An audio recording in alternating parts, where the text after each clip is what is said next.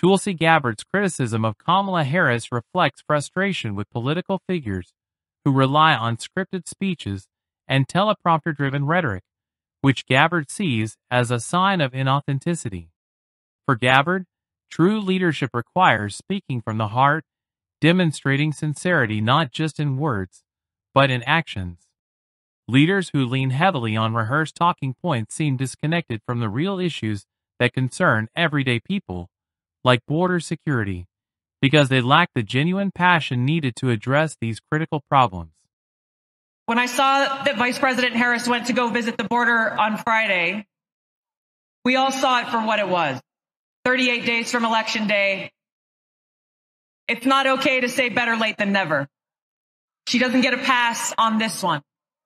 But when I saw her give her press conference and her speech that was clearly read off of a teleprompter word for word, it made me sick, because it once again was a demonstration of her arrogance in lying directly to our faces. That after 3.5 years of telling us that the borders are secure, she stands there and tells us that we have to have rules in place that must be enforced to secure our border, and that she as president will do that.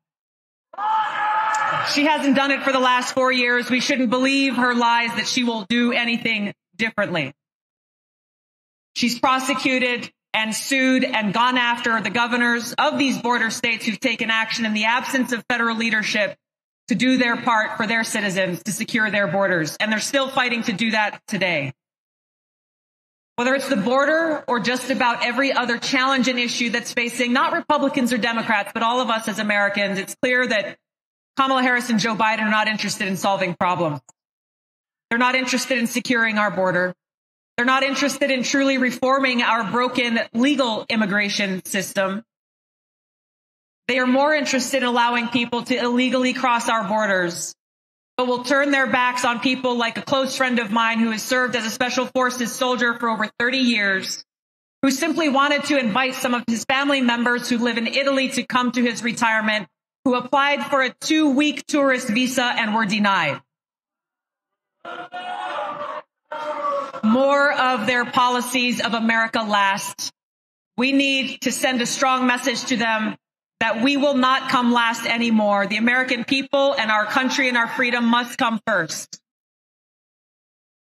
Gabbard's remarks can be seen as a broader critique of a common grievance: the perception that many political leaders, especially those who rely on carefully crafted speeches, are more concerned with image than with authentic engagement.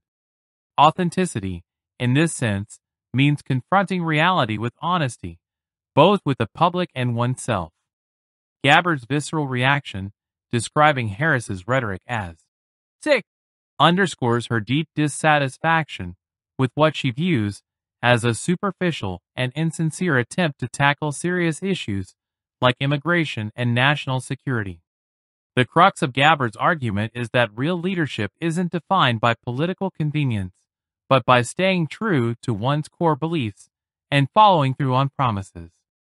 Her critique resonates with a fundamental conservative principle that the government's foremost duty is to secure the country's borders and protect its sovereignty. Failure to do so, Gabbard suggests, isn't just a policy misstep, but a breach of a government's existential responsibility to its people. Weak borders, in this view, pose a threat to the nation's identity, culture, and overall stability.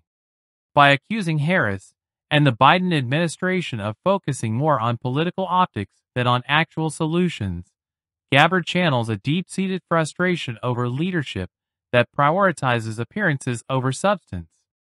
This failure to act decisively on border security, in her eyes, is a betrayal of the government's duty to safeguard its citizens. For Gabbard, this gap between rhetoric and reality, where leaders say the right things but fail to take meaningful action, erodes public trust and feeds into broader anxieties about national security. Her criticism also highlights what she sees as a pattern of inconsistency from Harris, who, after years of asserting the border was secure, now acknowledges the need for stricter enforcement, but has done little to address the issue in a meaningful way. This inconsistency, Gabbard suggests, reveals a deeper problem: political leaders who fail to act in accordance with their stated beliefs.